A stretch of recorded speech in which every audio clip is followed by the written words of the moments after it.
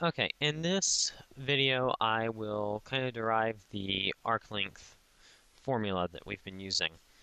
So if I have a arbitrary function, I'll make it look like this, and this is A, and this is B.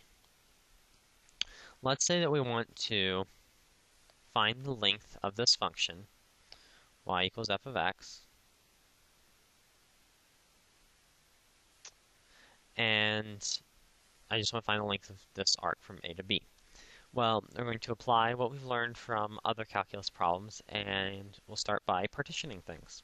So we'll break it up into a bunch of littler partitions. And what this ends up like is we have, well, I'm going to undo that. Okay, so what we have here is, I'm just going to pick a couple points that are above here. We can say that these are points on the function, and now we can connect these points, and by connecting the dots we can easily find the distance between 2 points. So this should be a good approximation of the length of the arc. So we're going to say, I'm going to define this to be point sub k minus 1, and this one's going to be point sub k. So the length is going to be approximately equal to our distance, the sum, k equals 1 to n, of the distance between the 2 points, p sub k minus 1 and p sub k. And we want to turn this into a Riemann sum, because once we turn it into a Riemann sum, we know that a Riemann sum can be turned into an integral, which makes things a lot easier to compute. So we can turn this into the distance formula. We have the length is approximately equal to the sum, k equals 1 to n, of the square root of x sub k minus x sub k minus 1 squared. And these x sub k's are the x values to go with the p sub k's, plus f of x sub k minus f of x sub k minus 1, all squared. So basically, this is this written out with the actual distance formula. So now we know the mean value theorem for calculus, or the mean value theorem for, derivatives, that sort of thing, says f prime of x sub k superstar, and that's just a value in the kth interval, is equal to f of x sub k minus f of x sub k minus 1, and this is k minus 1, not the actual x value minus 1, all over delta x. So if we solve it for this side of the equation, I can just delete this and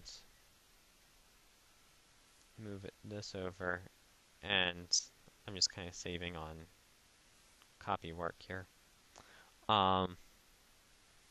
delta x times f prime of x sub k superstar. So we now can plug this into here because we know that this is a delta x. We've defined delta x to be the difference in the x values. And we need to turn this into a delta x as well, or in terms of x sub k superstar or delta x, to turn it into a Riemann sum.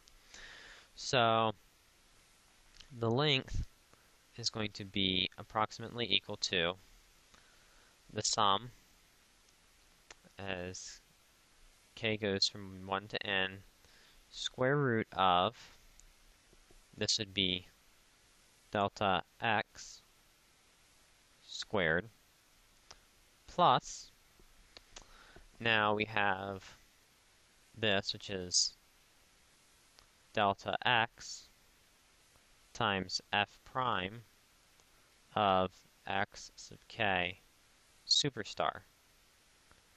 And again, x sub k superstar is just the notation for a point inside of the kth interval. So if this is x sub k minus 1,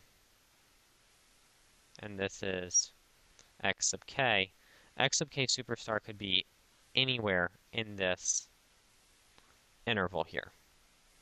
It could be even at the endpoints. It just is a value in that kth interval. So we now have the length is approximately equal to, I'm going to have to hurry up because I'm running out of time, k equals 1 to n square root of, now when we square this, we get delta x squared plus delta x squared f prime of x, and this would be sub k superstar. I can't write with that small right now, squared. So now if we factor out a delta x, we get, or a delta x squared, and because it's squared, we can actually pull it out of the radical. So sum k equals 1 to n of the square root of 1, because we pulled both delta x's out of here, plus f prime of x sub k superstar squared delta x. So when we turn, this is a Riemann sum because we have a sum, some function of x sub k superstar, and a delta x at the end.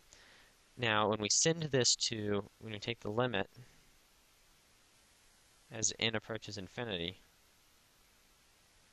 and I can't write that small,